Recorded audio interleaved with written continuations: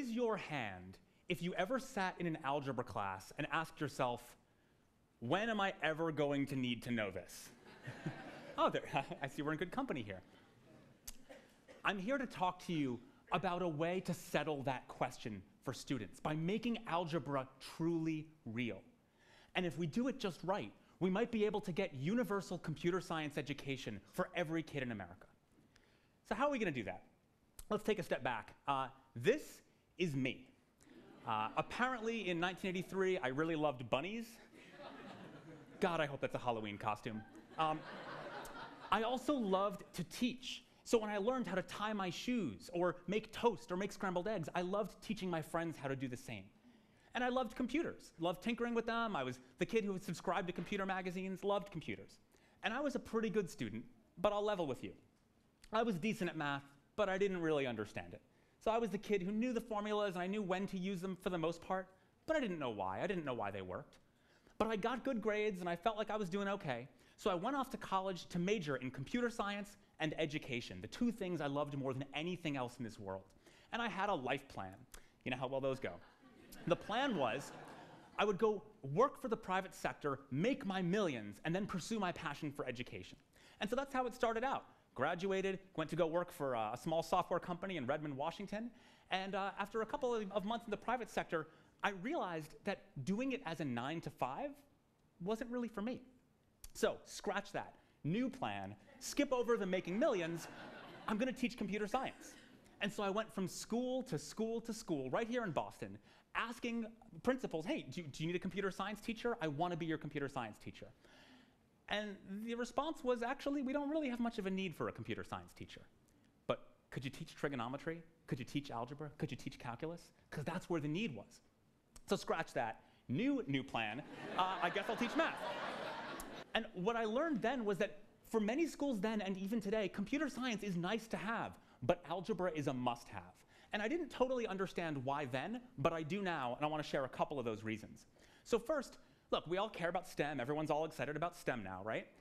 Well, algebra is the gateway to all STEM fields. So yes, if you never pass algebra, you probably won't be a mathematician. But we often forget that without algebraic functions, you ain't modeling projectile motion in physics. You're not balancing chemical equations. You're not modeling bacterial growth in biology. And hey, you want to go into economics, accounting, or finance. Without functions, you can't even think about compound interest. So if you care about STEM at all, algebra is a must-have. Second, a wise man once said, it is all about the Benjamins. And a study looked at the correlation between grades kids get in high school and the amount of money they earn later. And it turns out that out of all grades, the grade a student gets in their first year of algebra is the most strongly correlated with the amount of money that child will make for the rest of his or her life. So this isn't just about an achievement gap. This gets into issues of equity and poverty too. And finally, whether you love them or hate them, we live in an era of high-stakes testing and standardized tests. And when we talk about, oh, America's falling behind other countries, we're talking about the math test. And guess which part of the math test keeps us up at night? It's the algebra. It's the word problem, stuff like that. So given how important algebra is, how do we feel about it as a country? We're terrified, right? So why? Why is algebra so hard? I went back to grad school and spent 8 years researching this very thing. To understand why algebra is so hard, you have to think first about what we tell students math is. So let's do an experiment. Let's pretend everyone in this room right now is 3 or 4 or 5 years old. We've just learned how to add. And so for all of you young boys and girls, math looks like this. And a teacher like me says, when I count to 3, I just want you to shout out the answer. All right, we're going to do this. All right, kids, 1, 2, 3. 6. Oh, fantastic. Gold stars for all of you. And maybe the way you got it was you held up 4 fingers and then 2 fingers and then you counted the fingers. But what you just learned, even though I didn't tell you, was that math is a process. And your job is to compute the process and spit out a number. And as we got older, we added to the process. Subtraction, multiplication, 1, 2, 3. 18. Beautiful. Division, solving for unknowns, right? 1, 2, 3. 7. Beautiful. You guys are great. And then many years later, we get into algebra. 1, 2, 3.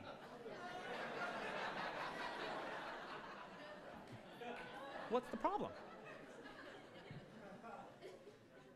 The reason we can't answer that question is because it ain't a question. Yeah, it's true, there's still a process going on here, but algebra is the first time where math ceases to be just about a process and starts being about these abstract objects called functions. And an algebra teacher will ask his or her students, is this function linear or exponential? What is its image? Is it one-to-one or is it onto? And remember, if you're a child who still thinks your job is to compute the process, these questions aren't just hard, they don't make sense. Math itself has changed. And so I'm fond of saying that, arithmetic is to math as spelling is to journalism. You can be the best speller in the world, but that doesn't mean you're a great writer. And you can be the best arithmetician in the world, but that doesn't mean you've been taught to think about abstract objects like functions and later derivatives, integrals, manifolds, topologies, and so on. So we got to get kids thinking about functions in a new way, right? That's the critical thing. So I thought back in 2004, maybe programming can help, right? That's my background. So programming to the rescue, it turns out not a new idea. In 1960, Seymour Papert published a groundbreaking paper on a language called Logo. And in this paper, Papert actually said one of the things he thought students would learn is algebra. Programming has functions, math has functions. And since then, we've tried all kinds of languages and tools to get kids coding. Often, it's explicitly with the goal of math. Many states right now allow schools to count a coding class for math credit. And even if they don't allow that, often the teacher who winds up teaching the programming class is the math teacher. So, fast forward to today. Everybody's coding now. We've got the hour of code, tens of millions of kids are coding. Raise your hand if you've ever done some coding. Wow, wow. And now that everybody's coding, everyone's doing great in math. Thank you very much. No, actually, that didn't happen at all. So why? I'm going to let you guys in on a dirty secret. Most of the programming languages that we teach in schools these days really don't have much to do with math at all. I'll give you 3 examples. Let's talk about numbers, right? You need numbers to do math. So 1 divided by 2. We know what that is, right? It's like 0.5 or a fraction, like 1/2 or something. Yeah, well, in Java, it's actually 0. And if you find that confusing, good. So as a math teacher, that's really problematic. Let's talk about variables, right? We all know how variables work. So if you've done any work in Python or JavaScript or Scratch, you know that you can assign the value 10 into x, and then later we can add 2 and reassign that new value back into x, and now x is 12. And this is perfectly good code. If you're a math teacher in the room, you're about to take your rings off, because if you subtract x from both sides, we just proved that 0 equals 2.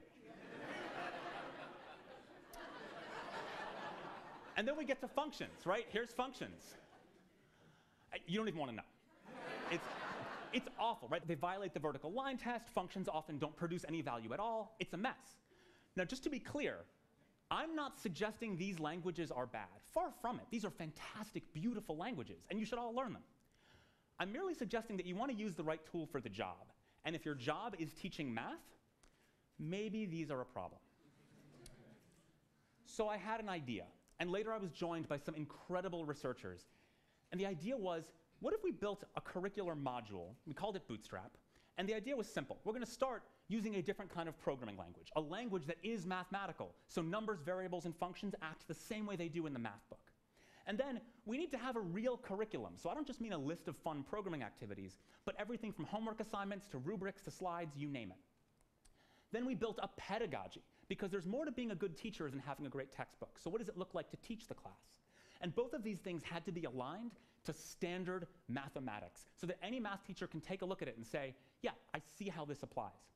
And finally, we wanted to make sure kids could build something cool. So every Bootstrap student would build a video game of their own design using pure algebra. So that was the idea. We started it out. We actually gave the first workshop for math teachers 5 years ago today. And then something interesting happened recently. Coding got trendy, right? All of a sudden, there's this national CS for All effort. It's like the last bipartisan issue there is. Everyone's pumped about CS for All. But let me ask you, when we say CS for all means everyone, right? Well, it turns out most of the proposals aren't about all students. They're about all schools, which means a city can have an after-school coding club at every school, check the box, and claim, we've got CS for all. But who shows up at these after-school opt-in programs? Well, They tend to be fairly male, they tend to be fairly white, they tend to be fairly affluent, because whenever you treat computer science as something extra, the kids who opt in are the kids who are interested and have the means, and the kids who don't, won't. We don't think that's right. We think it should be all students. So how do we get there? Well, we gotta do 4 things. Right now, you have to get certified as a physics teacher, a history teacher, an English teacher. So number 1, we need in all 50 states a computer science teacher certification. And we're a long way from there. So we got a lot of years and a lot of dollars to build this. Then, we have to recruit and train tens of thousands of dedicated computer science teachers, which will take more years and more dollars. And assuming none of them go off to Silicon Valley and they all enter the classroom, we have to pay their salaries, which means thousands of teacher salaries. That's billions of extra dollars per year added to the national education budget forever. And even if we solve all those problems, there's a finite number of hours in the school day and rooms in the school building. So where are these computer science classes gonna fit? Well, I suppose we could cut like theater, art, and music, right? We already did.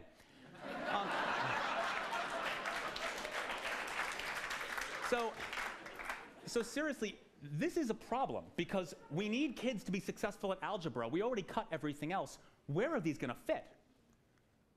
Well, what if we had a radical idea? What if we changed the way we thought about computer science? What if we just cherry-picked the parts that could be part of math? Well, then you could leverage the billions of dollars and thousands of teachers that already reach all students in America, and we could get CS for all in years instead of decades, at a cost of millions instead of billions. Well, wait a second. That's a problem we know how to solve. So going back to the earlier research that we did, we found that in that bootstrap thing, students actually did better in certain standard pencil and paper algebra tasks. So they were doing better at math. But the teachers found that the students were more engaged because instead of computing a ladder leaning against a brick wall, they're using the same distance formula to figure out if an alien hit, I don't know, a piece of broccoli in space. And suddenly they're engaged. And the students liked the programming and asked for more. So fast forward to now, 5 years later, currently this tiny research project now serves more than 15,000 students every single year. And you know what? We're very pleased with the scale, but we're particularly proud of our diversity. Because of those 15,000, more than 43% are girls and young women, more than 46% of these students are African American or Latino, and these students are in math classes primarily, taught by teachers with no computing background. So how did we do this, right? How did we get this kind of scale and this kind of diversity in one shot? Well, I'll tell you, we didn't do it by developing a special purpose Band-Aid, right? A math intervention, a CS intervention, an intervention just for girls or just for students of color. The takeaway here is when you're dealing with big systemic problems like this, you need to take a step back. Look at the problem as a whole. And if you solve it by design, using the teachers that already reach all students, instead of having computer science and algebra success be these obstacles for one another, where they're competing for precious minutes and dollars, instead of one being the locked door to the other, instead it's the key. And we can make algebra truly real for all students. And at the same time, we get computer science for all. Thank you very much. You guys are wonderful.